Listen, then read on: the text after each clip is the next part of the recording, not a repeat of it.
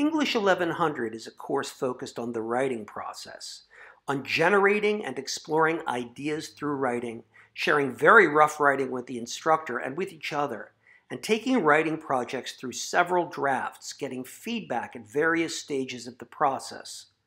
This idea of doing short pieces of writing, discussing the writing as it's in the process of growing and evolving, and then helping students revise, not just at the sentence level, but at the global level, is really central to the course. Students tend to think of revising as tinkering with their drafts, fixing errors or adding an example here or a paragraph there. As their professor, you'll need to show them how to revise in a much more in-depth way, starting discussions about their drafts long before they are complete, and helping students develop these drafts so that the final version is substantially different from the first draft. At least one of the writing projects you do in the class should go through 4 different drafts. However, as we said in the overview of the writing program video, it's also a course where we want students to learn about writing as a discipline. We want them to read about what some scholars have said about the way that writing works, and we want them to test those ideas and see how well they describe their own writing process. Many ineffective writing courses, especially in high school, teach writing as a formula. Students are taught to imitate model essays and to learn the pieces of an essay: introduction, thesis, transitions, evidence, concluding paragraphs, and how to put them together in a certain way. While it may sometimes be useful to study and analyze other pieces of writing, and it certainly will be useful to talk about structural elements of writing, we want to make sure not to teach students to assemble writing according to a formula.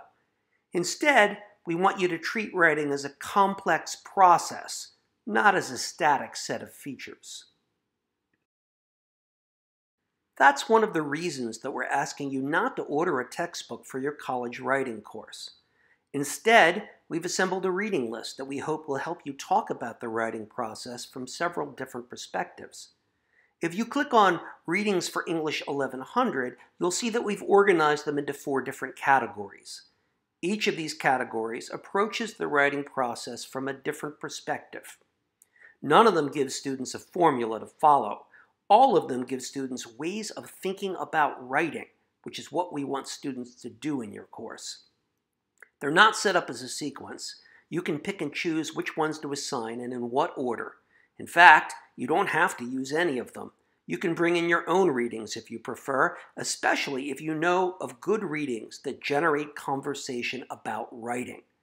But we do want you to look through them because whether or not you use them in class, we think they give an excellent idea of the way we're asking you to think about the writing process and what we want you to teach in your classes.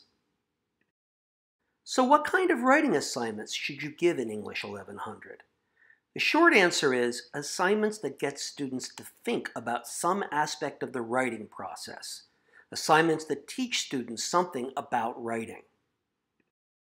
That leaves a lot of leeway for you to decide, but we do have some examples of writing assignments that do this, and of how you can tie writing assignments into the readings we've provided.